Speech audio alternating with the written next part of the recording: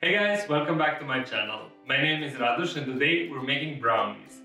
This is the best recipe I have found and it's gonna serve you as a really good basic recipe that you can later use to combine with your favorite types of nuts, chocolate chips, salted caramel, whatever you prefer your brownies with. This recipe is gonna give you that super fudgy, chocolatey flavor that we all know and love in brownies. So stick around for the next couple of minutes and let me show you how to make brownies.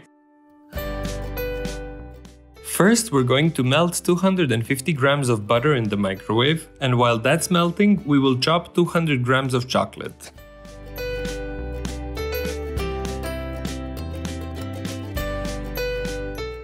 When the butter is ready, we will add our chocolate chunks inside, along with a teaspoon of espresso powder and 2 tablespoons of cocoa powder.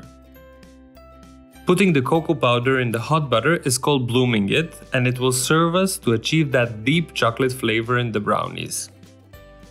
Now, whisk it all together and set aside while we mix our dry ingredients. In a large mixing bowl, add 300 grams of granulated sugar, a splash of vanilla, 100 grams of brown sugar, and a pinch of salt.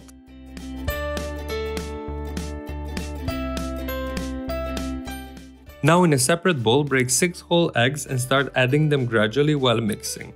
Mix it for at least 5 minutes so that you incorporate as much air as possible into the mixture.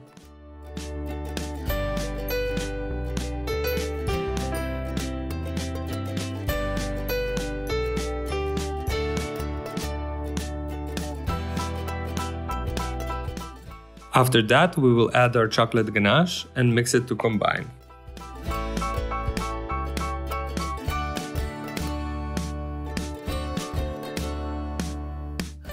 Now we will sift 150 grams of flour and 2 tablespoons of cocoa powder in the batter.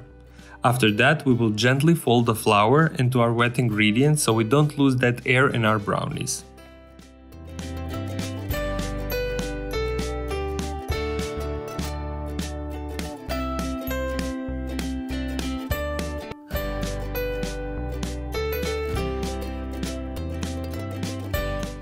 When that is ready, we will line our baking tray with parchment paper from both sides so that our brownies don't stick while baking.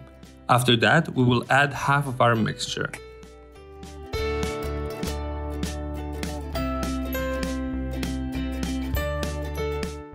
Now for the optional part. I added 150 grams of pecan nuts and 100 grams of chocolate chips, just to get that crunch in a brownie. After that, place the other half of the batter on top and bake it 180 degrees for about 40 minutes.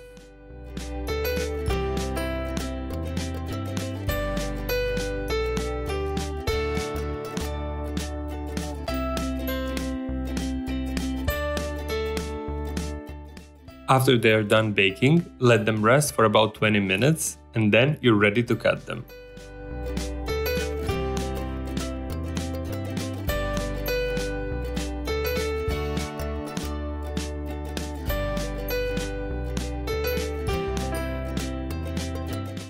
Now for the serving.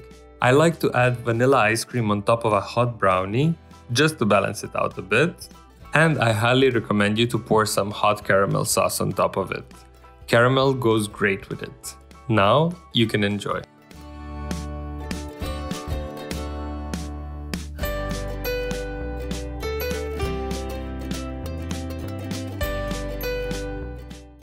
Hey guys, welcome back. I really hope you enjoyed today's recipe. If you did, please leave this video a thumbs up, and if you still haven't, subscribe to my channel. Until next time, see you!